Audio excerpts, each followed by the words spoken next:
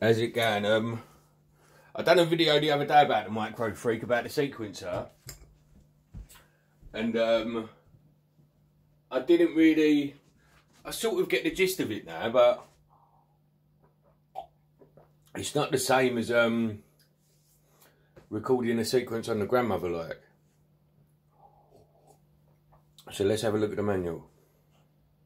Well, no, first, look, let me show you what I know. Well, what I've learned. Right, so you have it on sequencer mode, boom, shift in the blue, sequencer on. Now there's nothing on this. Alright, so let's clear that. So to clear it, you press hold and whatever pattern you want to clear, either A or B. So now there shouldn't be nothing on there. Right, so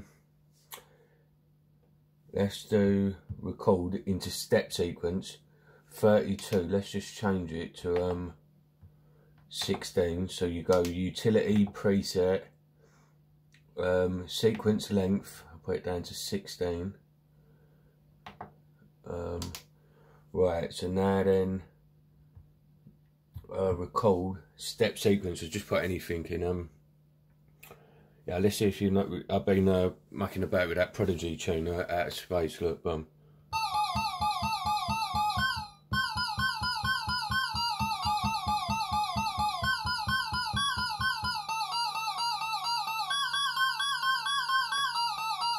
Well, I fucked that, didn't I? Let's try again.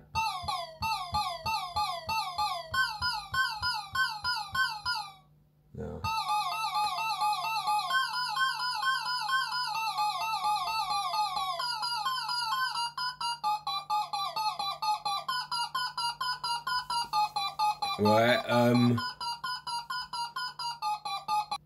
Right, so it says here on the manual, on page 80, editing a sequence. Once you have entered the desired notes, you can fine-tune the sequence, either by changing the notes you've stored in a step, or by adding modulation to a step.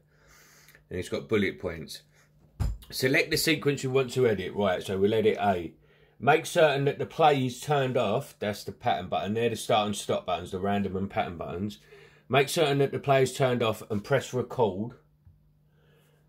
Turn the rate swing encoder to scrub through the sequence.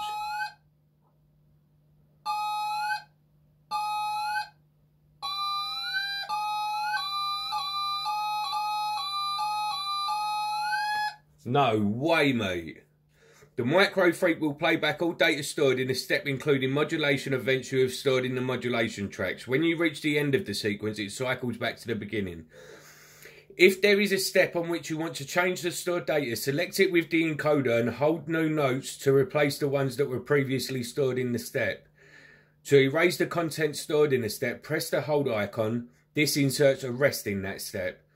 When in step mode, the active sequencer can also record notes of velocities that you play on an external keyboard into the MIDI input. Right, that's mad, mate.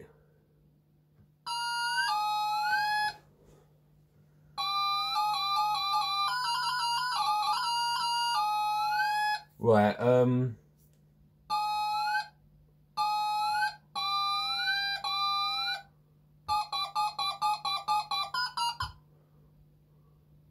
right, record.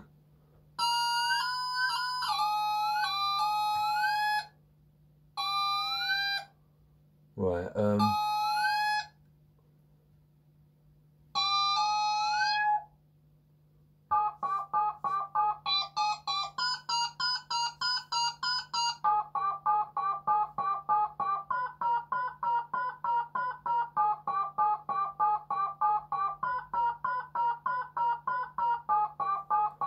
right, wait, hang on, so record.